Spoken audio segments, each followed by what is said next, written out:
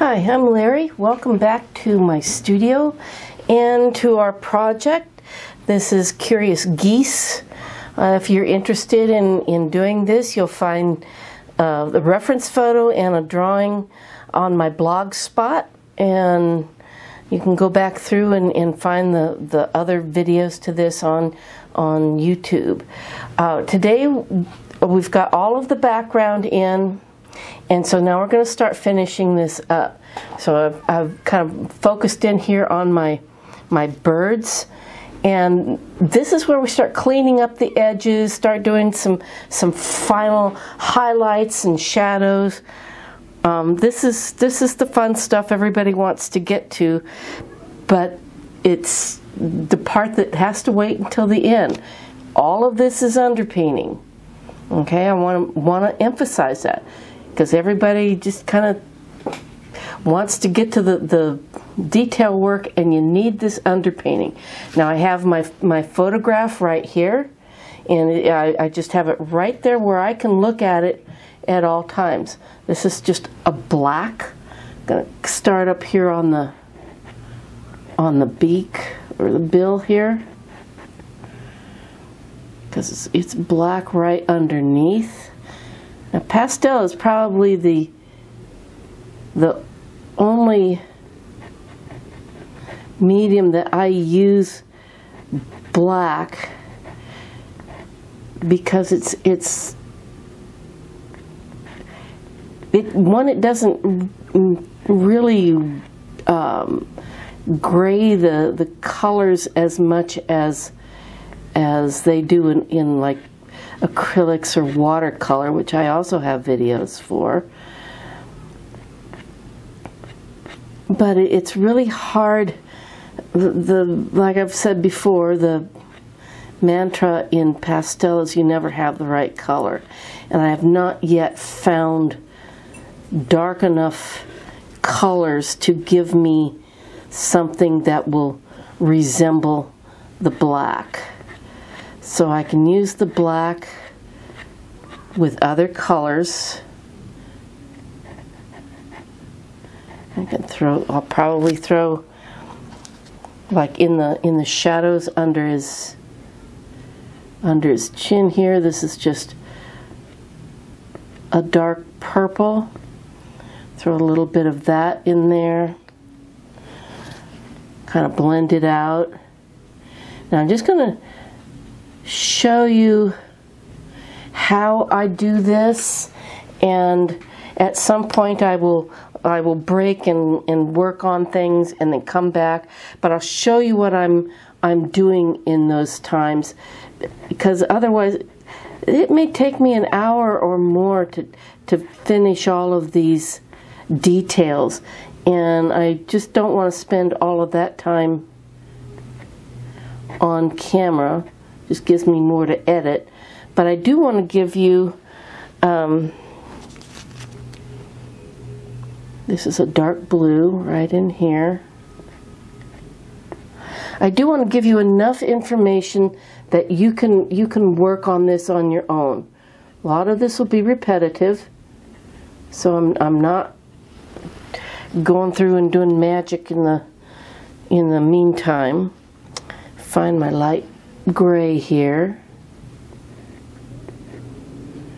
for the top, and I'll go back and forth blending this. And I'm going to take, okay, this is a light gray, and where I'm going to have the eye, let me keep my head out of the way, I'm just going to put that light gray in there for now. Lightly blow it. Be careful if you're in a classroom. Don't blow a lot of chalk dust, because it can cause people with respiratory problems to have a reaction to it. So that is just the base for this. Their eye is really rather round, and this is the black again, and I'm just going to come in here leaving just hopefully a little bit of that lighter color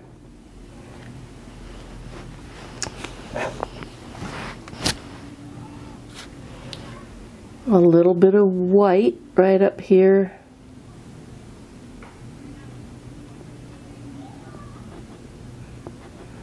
So now he has a little bit of light. Now I'll fix things off camera.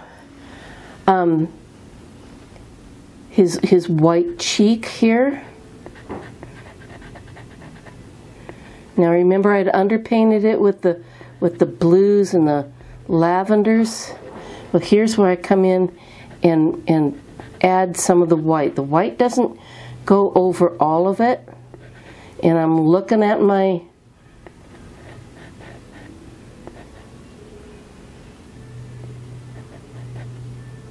photograph. It's a little bit of a glint right there on his end of his beak, bill. I think geese and ducks, their bills. I'm gonna take my color shaper. This is just, it's just got a real flexible end. It's just a little piece of like silicone or something, and just lightly blend.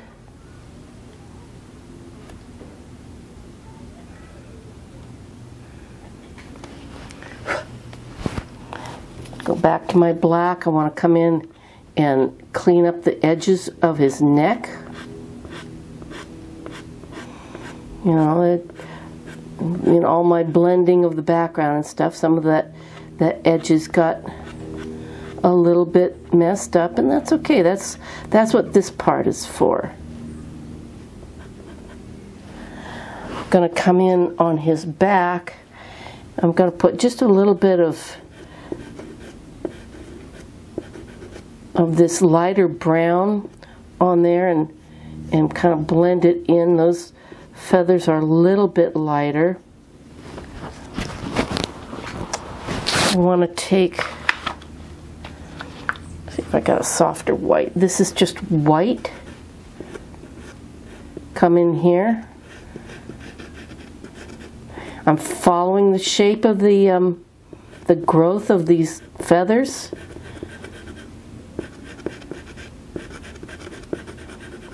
Now you can blend or not at this point. I may do just a little blend. If you're coming into something light, make sure you got clean fingers. Now I'll do the other bird off camera because it's basically the same.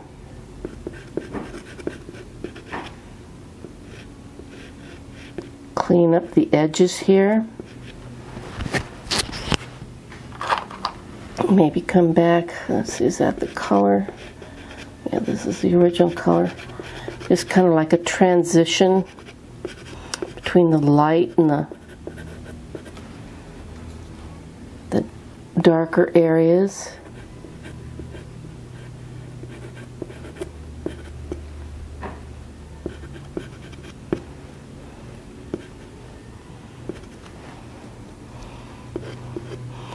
Don't need to cover up all of that underpainting. If you just kind of be kind of strokey and leave it strokey at this point, then it looks like there's texture in those feathers.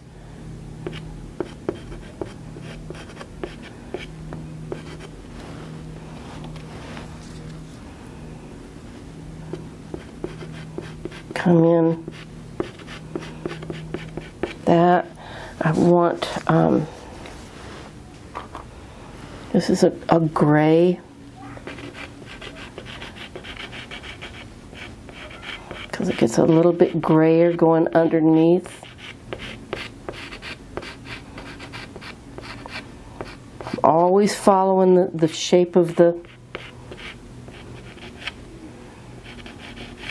bird. Let's stop here in a second and focus in on this area so that you can see what I'm going to do with the back. So I'll be right back. Alright, now I'm back, and hopefully you'll be able to see what I'm doing. Now there's also another study that you'll find in the vault there on doing detail on these birds. So if you're interested in that, you might want to check that out. Now, these birds have got a lot of like coloration, like the ends of their feathers have got a lighter color, and then it transitions down into here where there's a little bit darker color in the light. I'm going to do some of that. I'm not going to do all of that. What I do want to do is get under here. There is some shadow. Let's see, is this the right color?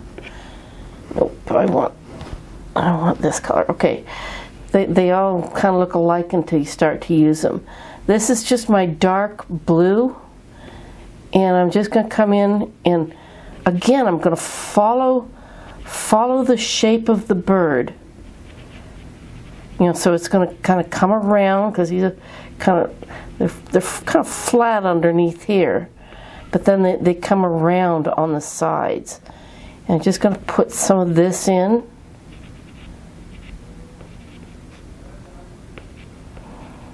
Get that shadow.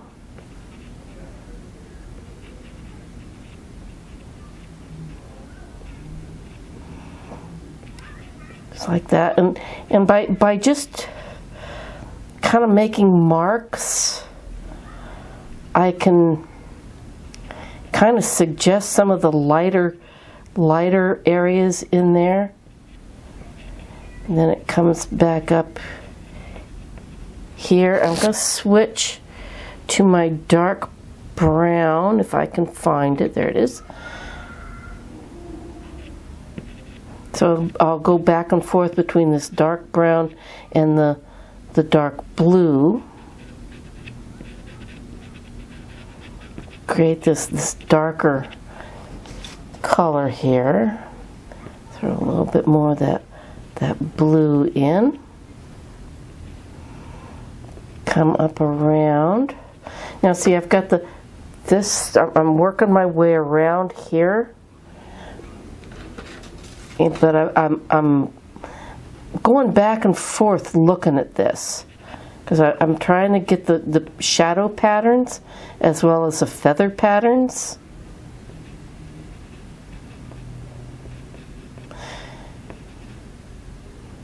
And one of the things when I was doing the background, I accidentally messed up his tail, so I had to put his tail back in. But that's, you know, that's one thing, you know, with pastel, it's pretty forgiving. Like acrylics, it has a kind of a forgiving nature. Come in there, find my dark brown, put some of that dark brown in. This is the time for reshaping things.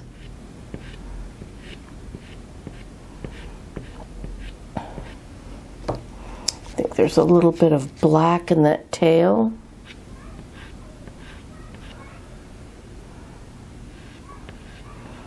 But I'm kind of reshaping things.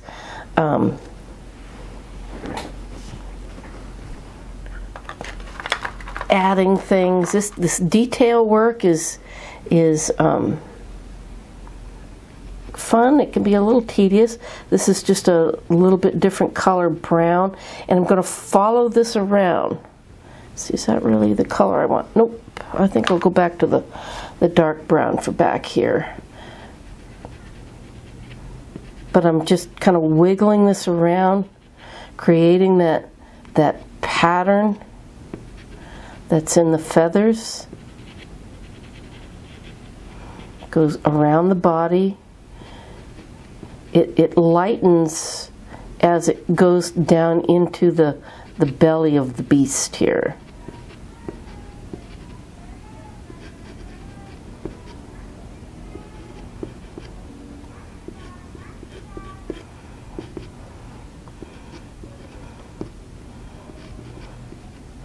It gets a little bit lighter, so let me find, let's see, where's my, is this the color I want, at least for part of it.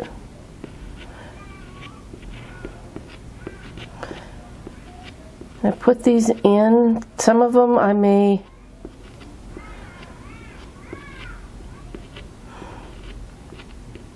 I may blend a little bit. The lighter the pressure you put on your chalk, the lighter it will show up, because you're not putting as much chalk on.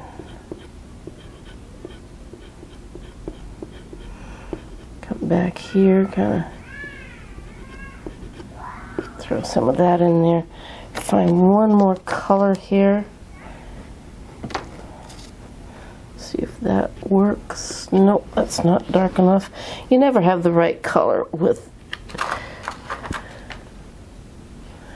pastel. Let's see, is that, oh, that'll work. Because it go around. Now remember, these feathers go around. They're not solid lines, they're kind of broken lines.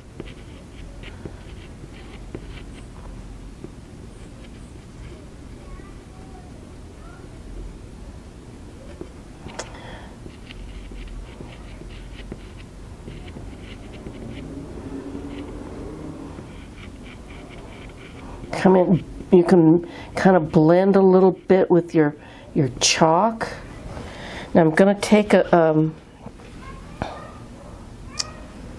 let's see, this is kind of a lavender blue color, and I'm going to come in underneath here. The water's going to be reflecting up into the chest, so I can blend and add a little bit of that in there. It gives it a little bit more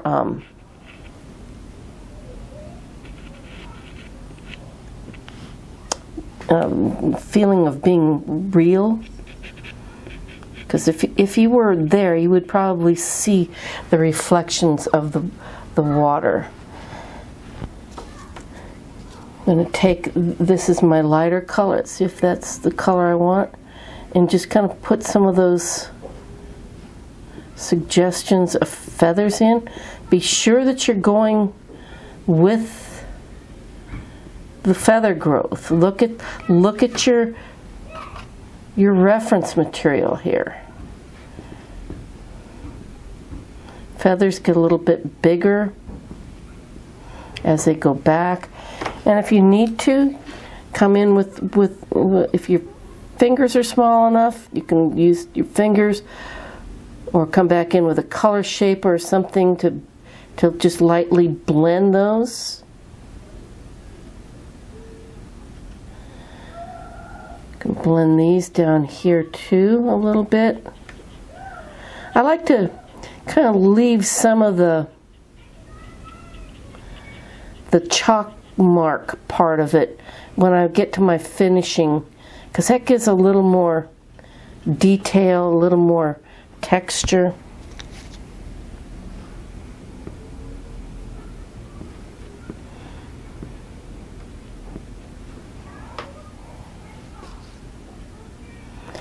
But just some of this light blending. These are kind of subtle. There's just a little subtle change right there at the end of the feathers. But you have to make sure that they're going around the bird.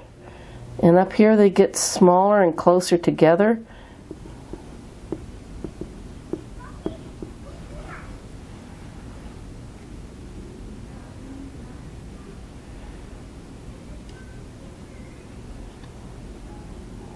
Try to film this when there's not too much outside activity,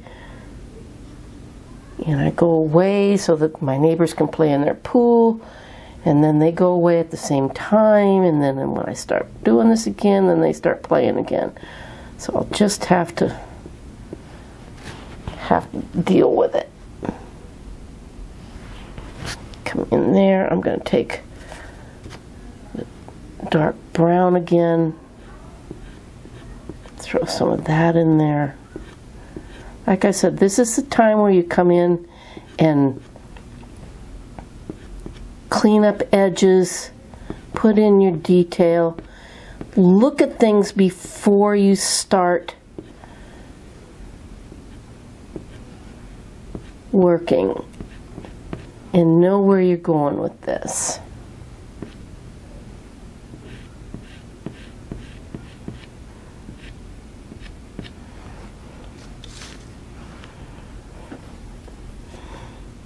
Okay, I'm gonna... Now I want to let you know that, you know, when I work on this when I'm off camera, I probably have at least another hour, hour and a half invested in this that you don't see, because it's not necessary for you to see every stroke I make. You just need to see the kind of the bones of this, the technique. You know, I can't be there to hold your hand, but you know, I'm going to take a little break, kind of work on this a little bit, and I'll be right back. All right, I think this is going to be the last segment on this. When you're looking at your piece and you think it's getting close to being finished, what I do is, and I've said this before, I will stand back and look at it. I usually will turn my back to it, and then when I turn around, I look at it and I feel where my eyes are going. If my eyes land on something, like say they landed back here, well, then I have to figure out why they're landing back there when I need them to focus here. Maybe I've put something back here that's too distracting. You know, that's just secondary. That's just shadows where they can go and hide. But you know, if they land where you want them to, that's good. If you're looking at your piece and you've got a chalk in your hand and you're doing this, looking for a place for it to land, set it aside for a few days. Don't just jump right in and you know, figure out, well, where am I going to put this? You know, if looking for a place to land, you probably are to a point where you need to just let it sit for a few days and then come back and look at it with fresh eyes. If you can't figure out what needs to be done, you're finished. You know, then you sign it and be done with it. We always think there has to be something that I can do. You know, it can't be done yet. But it just does. It reaches a point where you need to just stop. So right now, that's kind of where I am with this. There's a few little things I want to kind of go over with you. You know, like putting some little highlights right around where the legs are, kind of coming in and putting in some highlights on some of the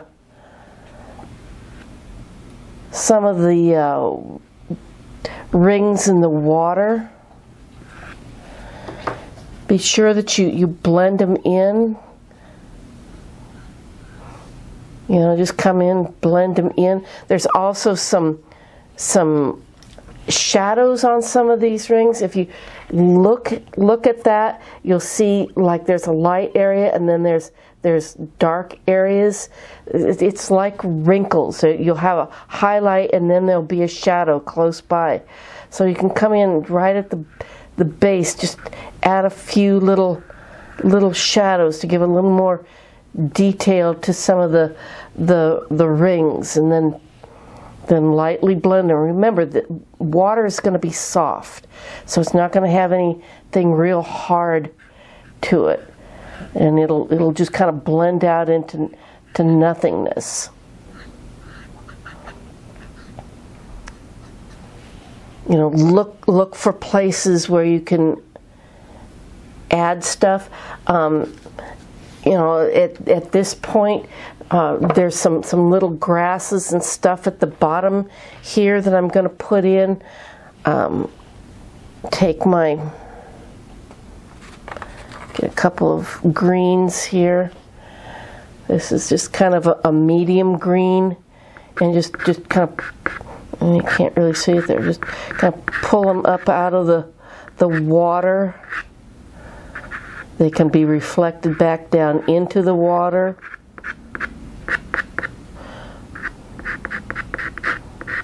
You don't have to do this. This is, at this point in time, you get to make the decision. Where do I stop?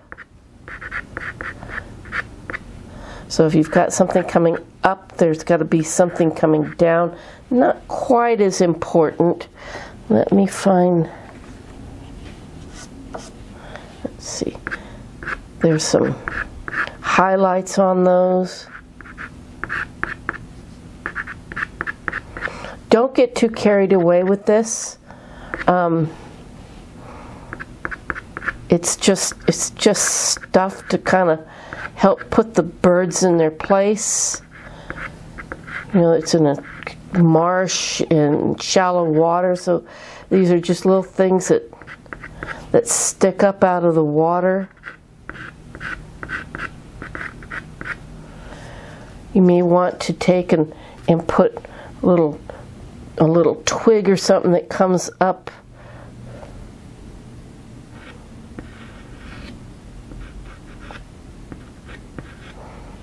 I know that there is a twig out here. Let me find a different brown. Let's see, is this one going to work?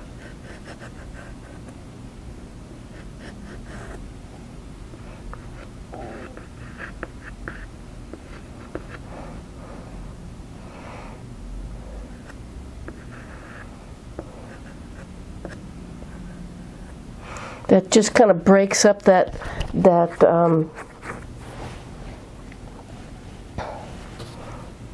negative space there. This is just my a dark kind of indigo color. Just add a little bit of shadow to it. Same over here.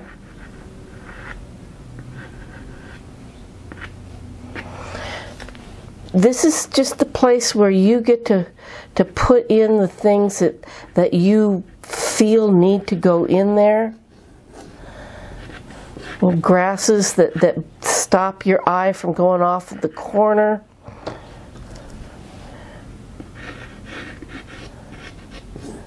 Don't make them important, just they're just there, they're just stuff.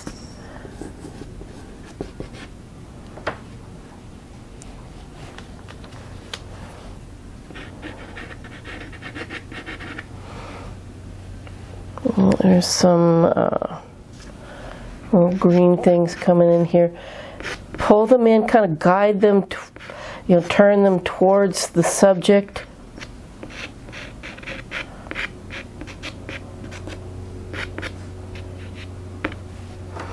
Throw a little bit of like little disturbance in the water right between the grasses and the water. Pull down, pull across. But this is where you get to make the decisions. Look at your birds. Decide what you need to do. Like I said, there's not much left for me to do here. Kind of blend some of these out just a little bit. Soften them a little bit. Check to make sure you've put the light in the eye, that you've added the sunlight into places. Let's see, I think I'll come in here. This has got a little bit more dark on it because it is underneath.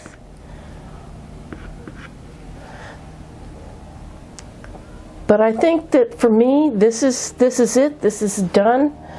So I want to thank you for watching, and I hope that you will take the time and do this. I had a fun time doing this. I'm going to sign this one, and I always sign it in a corner with something.